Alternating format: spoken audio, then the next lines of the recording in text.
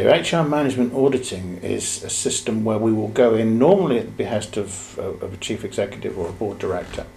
of a company, and we will look at the HR systems within that company. We have to be very careful and very conscious of the fact there is an HR department there who are doing their best and have done their best over the years, but there can often be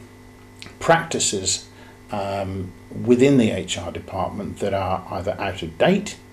illegal, or simply inefficient.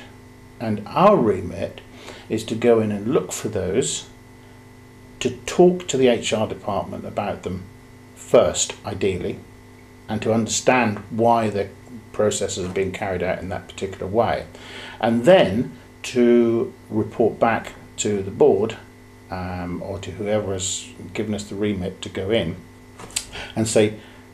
these are the good points, accentuate the good points, build on those, these are the points that could do with improving.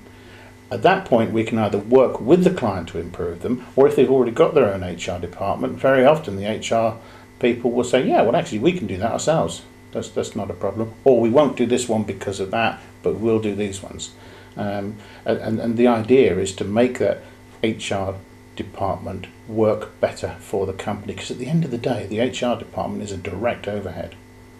and if we can make that HR department as efficient as possible with the existing staff there, then that's to the benefit of the company in the long run.